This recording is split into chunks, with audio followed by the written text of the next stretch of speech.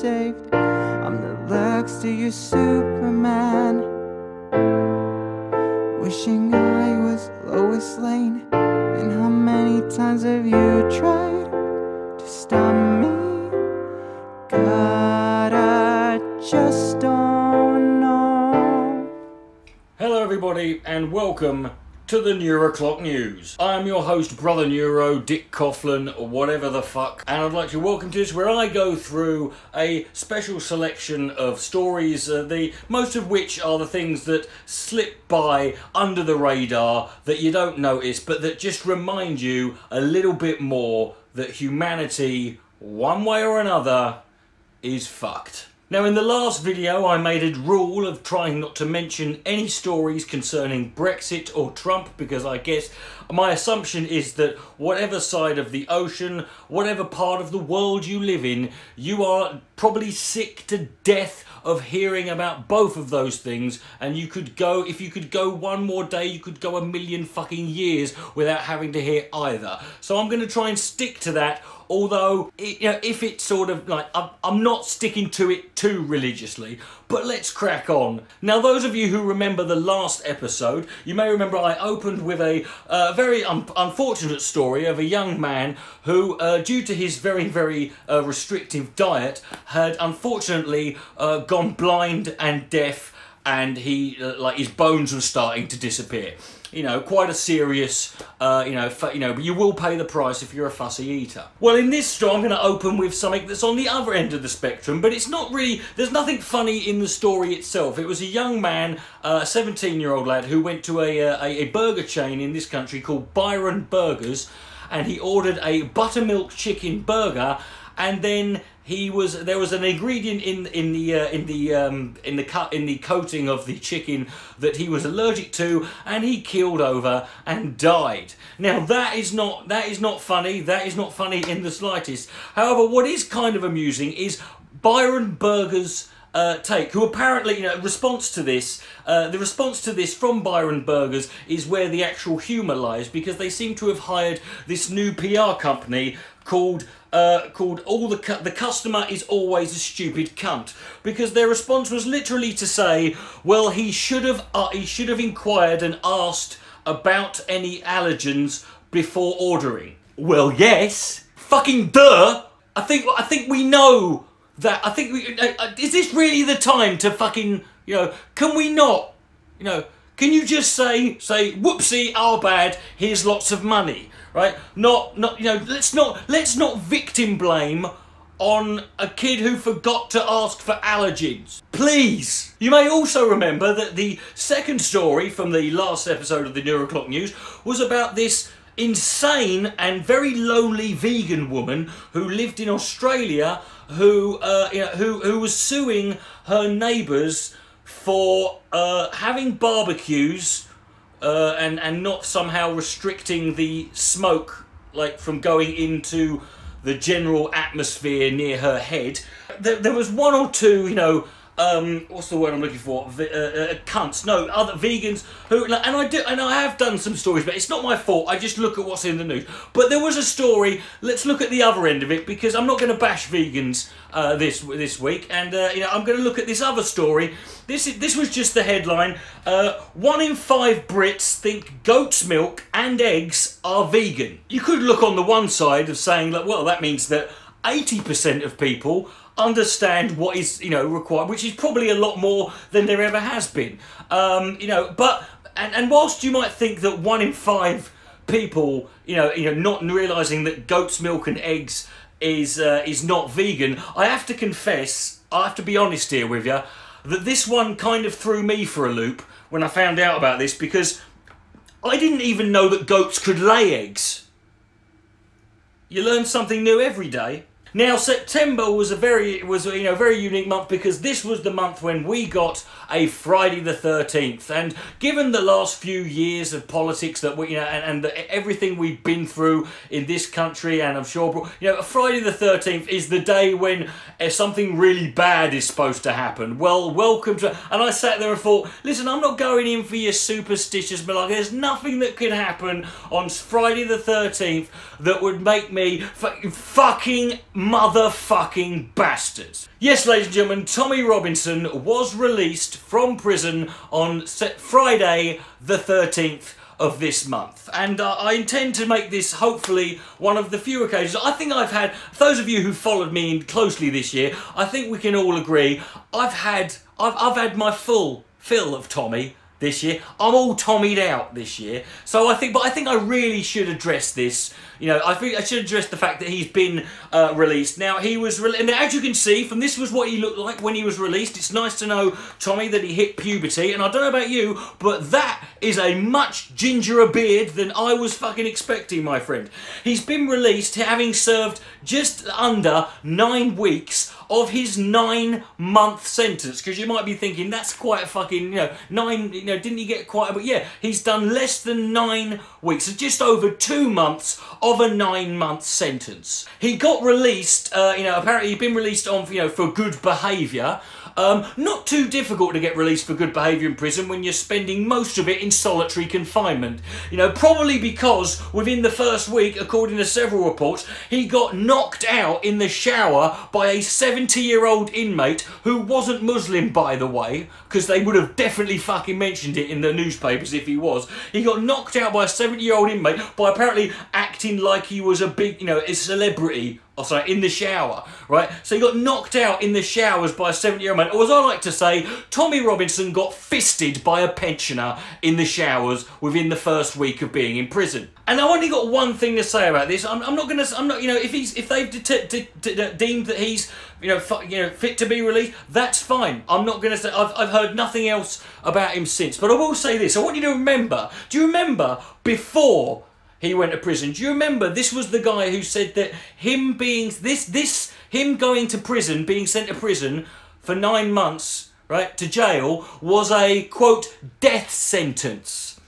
That they were sending him there because this was a death sentence. It's not the first time he's described, being sent to prison as that. This was the guy, do you remember, who made a video begging Donald Trump to allow him to go to America and seek asylum as a political asylum seeker. Do you remember that? Do you remember this guy? Do you remember how he was? This is the guy who calls himself the enemy of the state, who believes that the establishment is out to get him, who's just walked free, having spent most of his fucking prison sentence, most of the just over 8 weeks that he spent in prison, in solitary confinement for his own protection, in case any granddads come by and feel like knocking him out, right?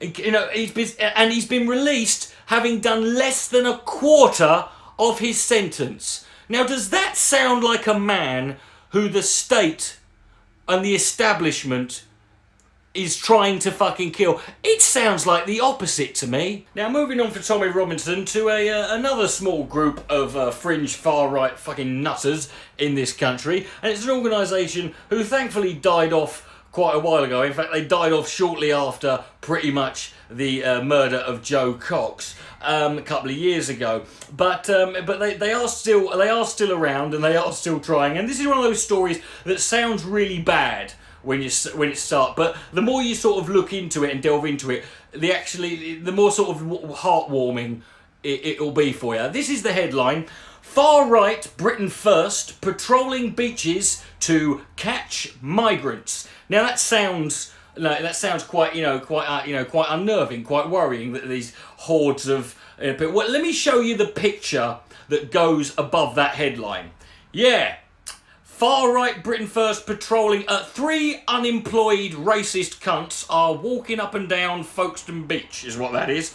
That's just 3 geezers stood on. It could be it anyway. That's what it is. There's only 3 of them because they've had to photograph two of them, one of them twice, right?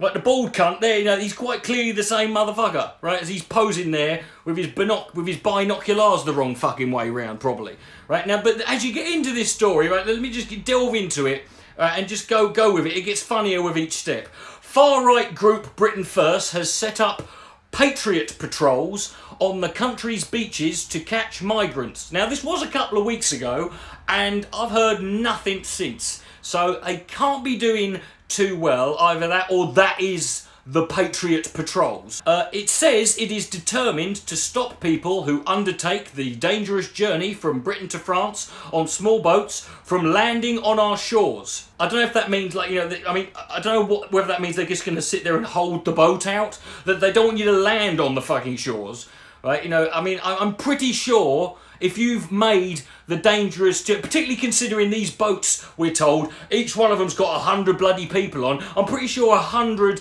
knackered, starving Syrian refugees could pretty much easily take out Zippy George and Bungle here. Calling it Operation White Cliffs, the far-right group focuses on the beaches of South England, because they're smart, they've worked out. They've been in Inverness for the last 6 weeks. I mean, hold on. It's the other way. This is the best bit. Wearing high visibility jackets and carrying torches and binoculars, they search the area looking for migrants. What do you mean looking for? You're not going to spot a boat? Well done, by the way, wearing high visibility jackets so these fuckers can see you from the fucking horizon. They'll be like, oh no, let's keep going. There's free I don't know about you. I can't believe health and safety has managed to infect Britain first. Torches and binoculars, like, looking for them. It sounds like they're going crabbing, like they're just lifting up fucking rock. What do you think they're going to be doing? Hiding under a giant pebble or something? Holding their gaffer tape to the underside of the fucking ferry? It went on to add that if they did find migrants, and this is the scary part, folks, they would alert the police and the Coast Guards immediately. Oh no!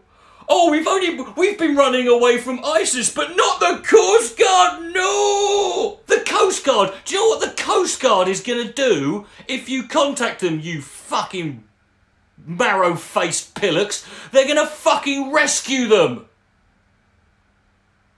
That's what they're going to do. Well done!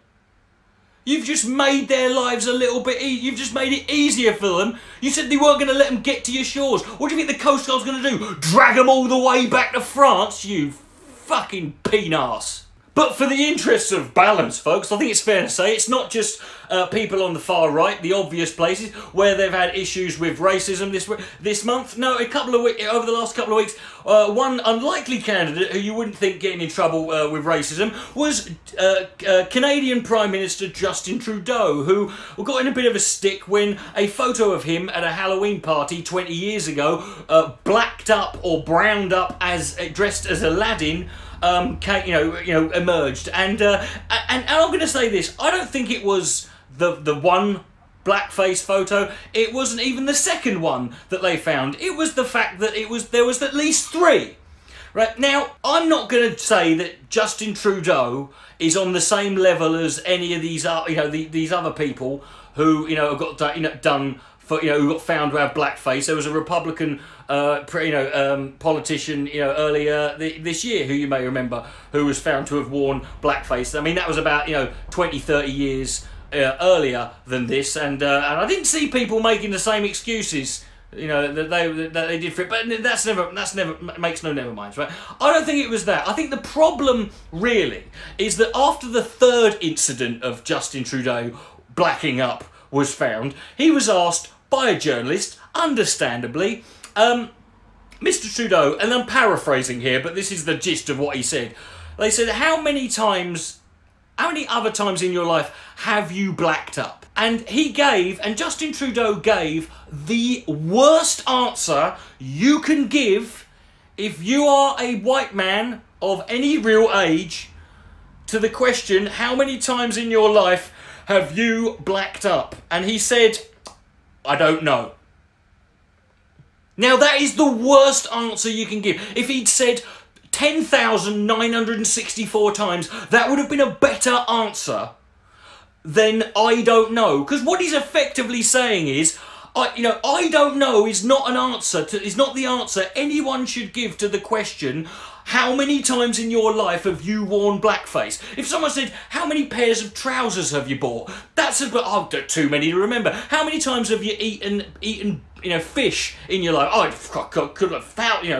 I couldn't possibly even begin to estimate it's that many. The question, how many times have you worn blackface? Because what you're saying is, it's too many for me to remember. So just a tip there. if you ever get caught out, just, even if you're not sure, just give any answer, any number. It's better than I don't fucking know. Now, remember that thing I said about no stories about Brexit? Well, this one is kind of a wee bit... Okay, fuck it. For some reason, this month, the last person anybody wanted, asked, or even, even required to, come and stick their fucking oar in, made a return after years of being, as Danny Dyer so eloquently put, up in Spain with his trotters up. David Cameron returned to the scene, not because he wanted to, do anything any proactive. He's got a book to sell. Yes, he's got a book, right? And unless that book is called Fucked a Country, Fucked a Pig, I'm not fucking interested. But he did come back and he decided to have a bit of a pop at Boris Johnson, and he decided to have a pop with him in this way here. Johnson is a liar who only backed Leave to help his career. Now here's the thing, that is true. That is a statement that I am not going to quibble or disagree with in a sentence, for a minute. But David, let me ask you, do you think that statement feels a tad empty and shallow when you consider that it's being said by the man who is the cunt who decided we needed to have a referendum in the first place, and who then backed the Remain side and then fucking campaigned on its behalf and then fucking lost, and then within 12 minutes had handed his notice in and had wandered off and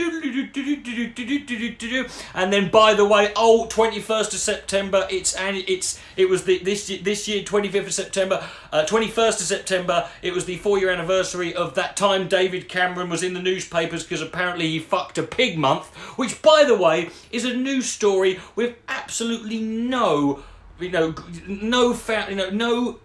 evidence, no proof whatsoever. It is a complete and utter fabrication by Lord Ashcroft, who's bitter that the Tories took 10 million off him and then didn't make him a member of the cabinet like they promised.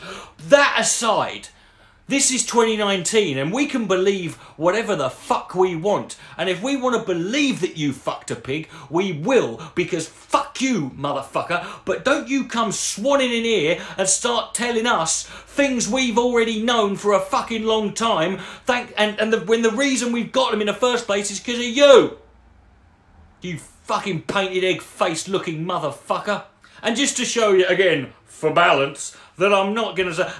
There is one story by a Remainer, about a Remainer, that I have to just pull up, and it's a very simple one. It was this guy, Michael Morpurgo, on Fighting Brexit. I've been spat at. It's almost civil war. It's not, is it, Michael? It's not almost civil war, is it? Being spat at. I would say there's a huge chasm and canyon of violence between being gobbed at, having someone hock a greenie at you, and a civil war. Calm down, you hysterical girl's blouse. Now, one story you might remember from the last Neuro news was one of the stories towards the end when I talked about this woman who'd written an op-ed in The Guardian. She was 75 years old and she'd never had an orgasm, and she wanted to know, what can I do about it? Now, I don't know if you thought of anything. I haven't. I gave her a ring, looked on Tinder, couldn't find her. But interestingly, in the time since then, in The Guardian, there's been another op-ed which I've got a funny feeling might have been written by this woman's husband. I lose my erection during sex with my wife. Am I overthinking it? Are you overthinking it? Dude, you've thought about it enough to write an article which you've now had published in The Guardian. If this is not overthinking it, I don't know what the fuck is. Look in your fucking email spam folder. There's plenty of companies there who can help you out with this one. Now, I don't know whether or not this one is serious or not, but all I know is it pissed off cunts like Piers Morgan and Graham Linehan, so I'm fucking going with it. Mark Ronson comes out as sapiosexual while discussing split from ex-wife. Okay, that's first of all, talking about your ex-wife's split on television is not fucking on, Mark. Okay, have a bit of respect. But sapiosexual, this is apparently somebody who is attracted to somebody's mind and their intellect regardless of their gender. Which, given the state of this country, from what I've seen listening to LBC radio callers, you might as well be asexual, Mark, at this stage. And just to show you how still uptight we are when it comes to the issue of trying to, you know, open people's minds about sexuality, this is a story that in and of itself could be, you know, quite interesting, just just as an historical piece, but they have to turn it into some kind of, you know, sort of weird sexual, you know, were they, weren't they? I'll show you. Hand-holding skeletons dubbed the Lovers of Medina were both men. Ah! Two ancient skeletons known as the Lovers of Modena were buried hand in hand, who were both men, according to new research. Yes, they found their cocks. Yeah. The pair, who were believed to have died between the 4th and 6th centuries, had previously been thought to be male and female. Upon discovery, mass media had immediately assumed they were male and female, because obviously skeletons would hold hands. If that was, you know, holding hands is the sign that you've obviously been knobbing this person. Considering they died between, you know, there's 2 centuries worth of leverage, it could be like one of them fell on top of the other cunt months or years later. They added the burial was a unique representation of commitment between 2 men. They could also have been family members, the research said. Oh, so it's okay. So we have to throw incest in there as well. Fully what, you know, 2 people holding hands does not mean they were shagging or in love. They might have hated each other. They might have had, who knows? There's 1,000,001 pissing reasons why 2 skeletons' hands could be overlapped. And while it could not be ruled out that the pair were lovers, it was unlikely they would have been buried hand in hand because of attitudes to homosexuality at the time. Oh, really? You know, even when the idea that there's these 2 skeletons who they have built this fake love story behind simply because their hands were bloody twined, simply because of that.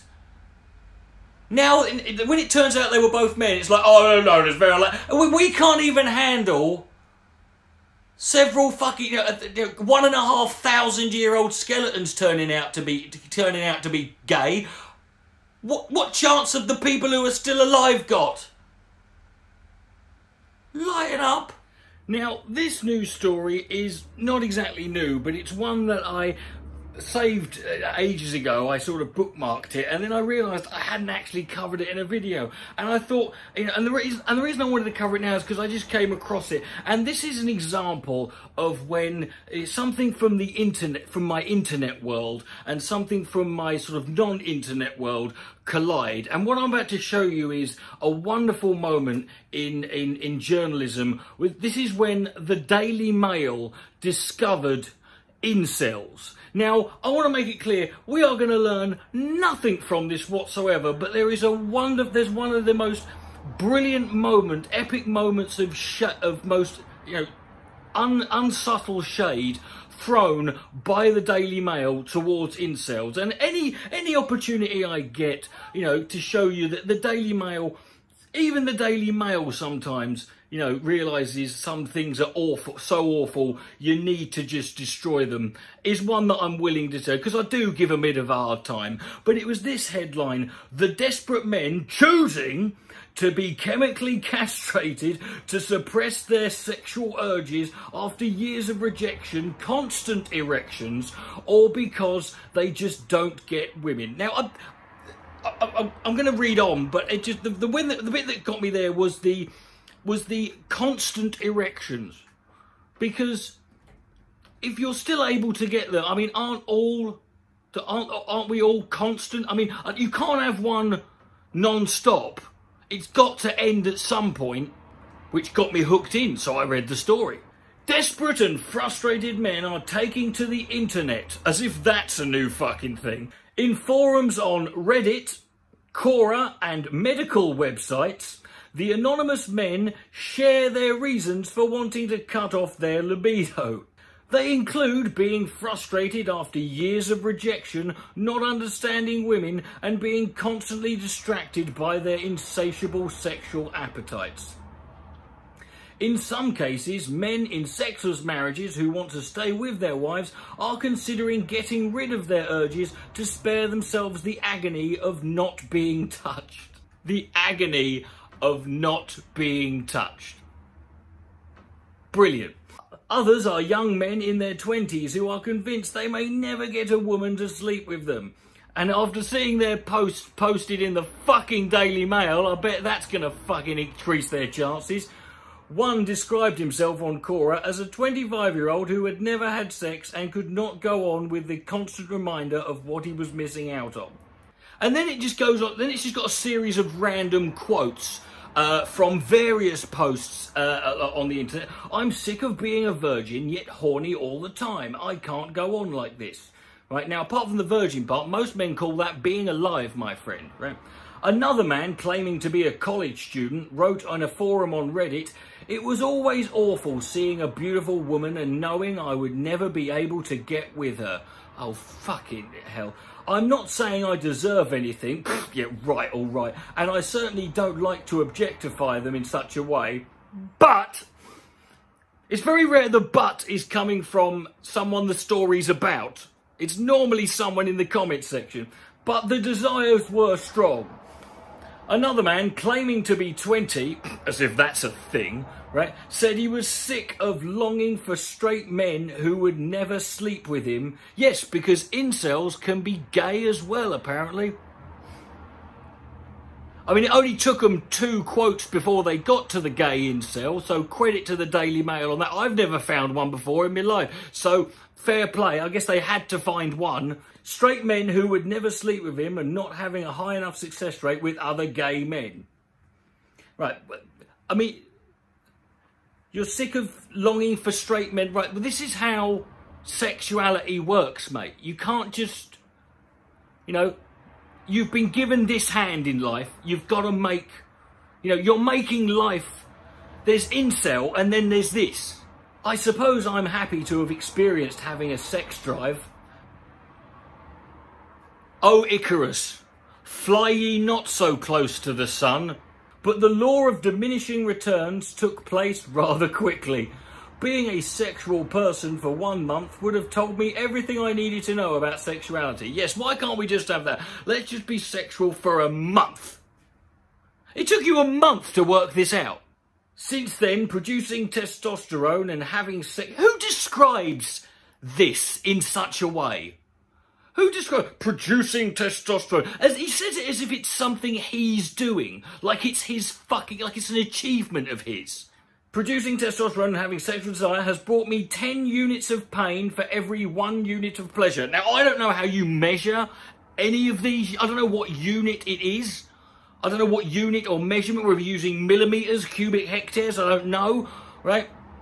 But the fact that, you know, he's put it in that way. I mean, I'm assuming that's... I'd like to assume that's hyperbolic, but I don't know with these fuckers. Then he goes on even more. For every orgasm, there's been 3 cases of unrequited love. Does that include ones you've had on your own? I mean, 3 cases? 3 for every... Does that mean if you jack it 6 times in a day, you've got 18 knockbacks? You know, this is the thing with incels and that. It's like, you know, I've dealt with some... In my time, I've dealt with some of the worst fucking people, you know, with the worst ideas. But even at their lowest, I was able, in most cases, to find some level of humanity in them that I could sympathise with, where I can see there's still a person there that I can... You know, that I can reach in and grab, I can see past the monster. But these fuckers, all I want to do is beat them round the head with an iron bar for half an hour every fucking day, then chuck them into a fucking freezing cold room naked, give them an handful of muesli twice a week, right, and just beat them round the head, and then drag them out after a month and say, "You happy now? Cheer up." For every positive interaction with another man, I'm gay, just in case anyone on the incel forum assumed he might have been a woman, or he's got so desperate he's just moved on to blokes even if he's not interested. Right? There's been 20 awkward encounters. Okay, it's 1 in 20 now. I'm 20, 21 in less than a month, and still have never had sex, and there's no end in sight to my virgindom. No end in sight. You're 20. 20. You should read that article about that poor cow last month.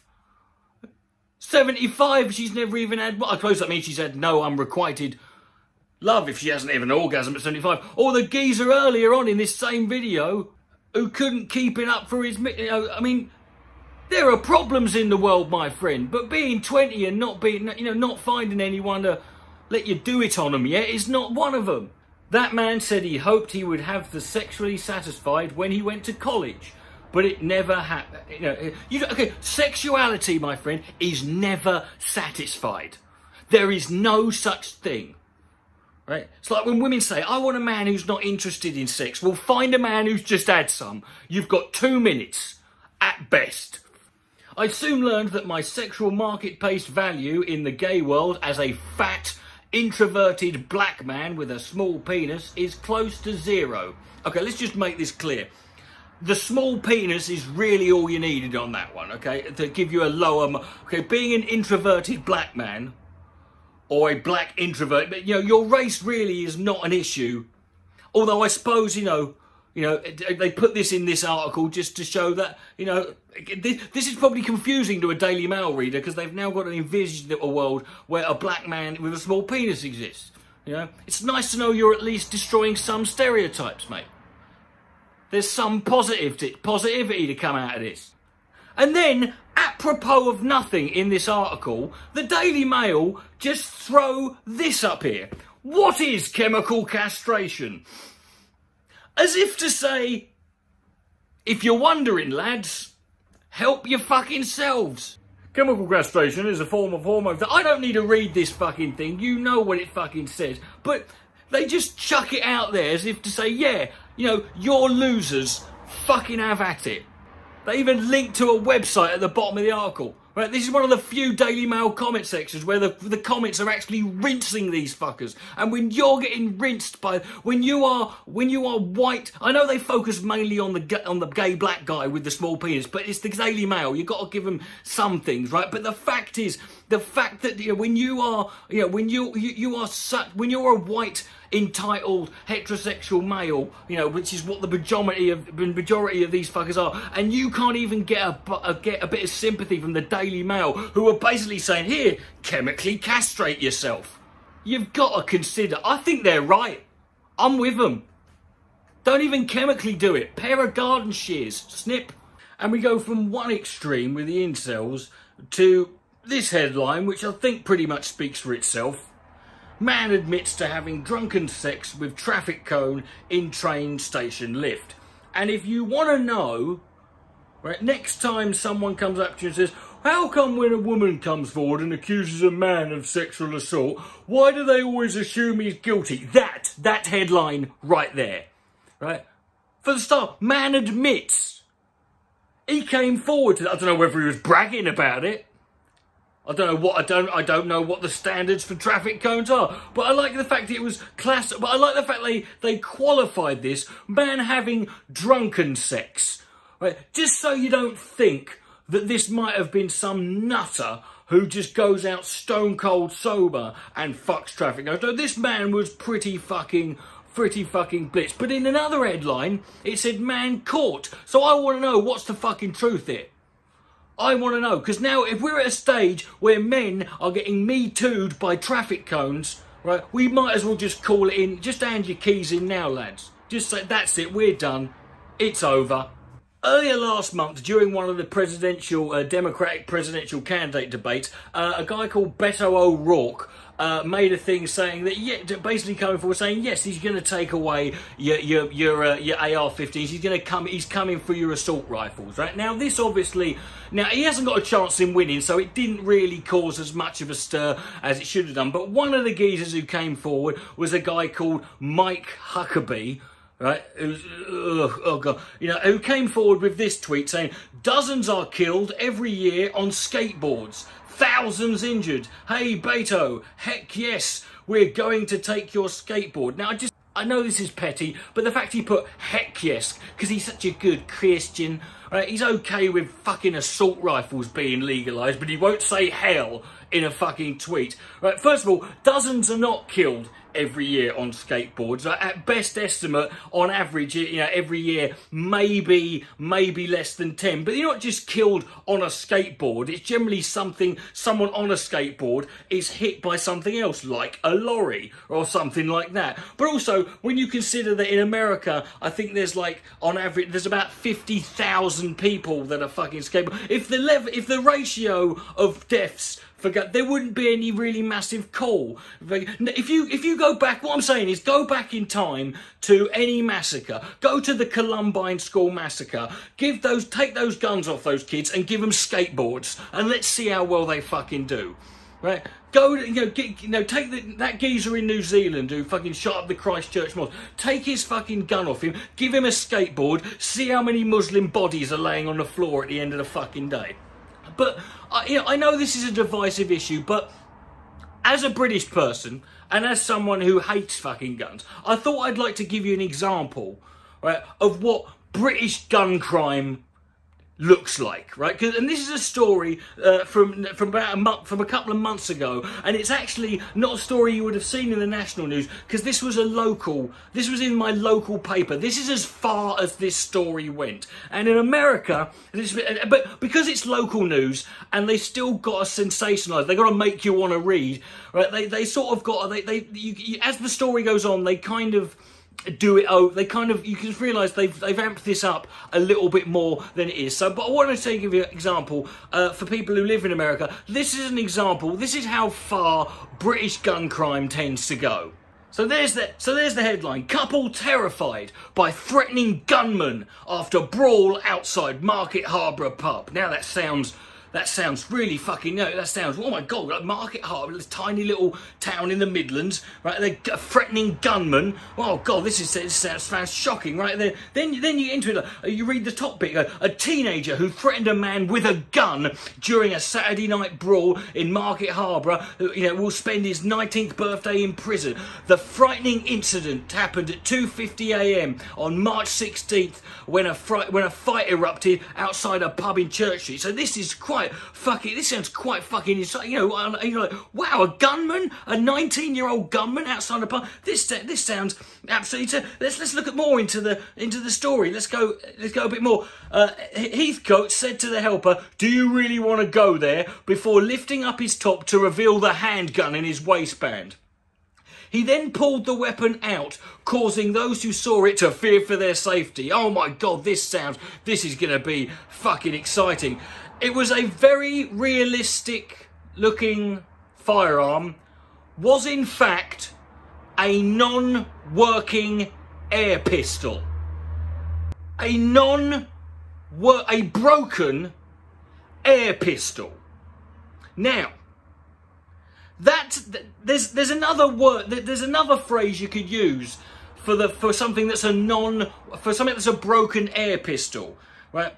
And that is, you could say it's a gun-shaped lump of plastic.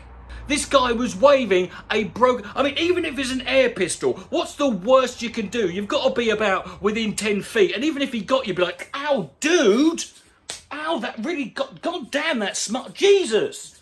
That's a bit much in it, right? You have to have his jacket off for that. So this guy was actually, it wasn't a gunman and it wasn't a gun. It was a realistic looking broken air pistol. And then you get into the actual story of the guy's excuses, right? Of him saying of why he had the damn thing. Heathcote said he had not intended to use it. Not that you could have done anyway. It was unloaded. So it was an unloaded broken air pistol. and he was taking it back to a friend, because of course you would do, wouldn't you? You'd go out, you'd take it to a friend. Before I go to a friend at 2:30 in the morning, I'm just gonna go out and get hammered and go to a club with this fucking non-working unloaded air pistol shoved in the front of me fucking trousers. Ms. Dodds, his counsel, said the defendant also told officers he produced the gun in an attempt to calm the situation down outside the pub. Right? He then goes on to say that he was actually had popped out to go to the post office but stopped off for a drink on the way. I mean, this guy went out in the afternoon to the post office, took an unworking air pistol and ended up in a club at 2:30 going, hey everyone, fucking easy. He might as well have been doing that. And going pew, pew. And that, my friends, is British gun crime. Just something to think about. Ladies and gentlemen, thank you very much for watching this video.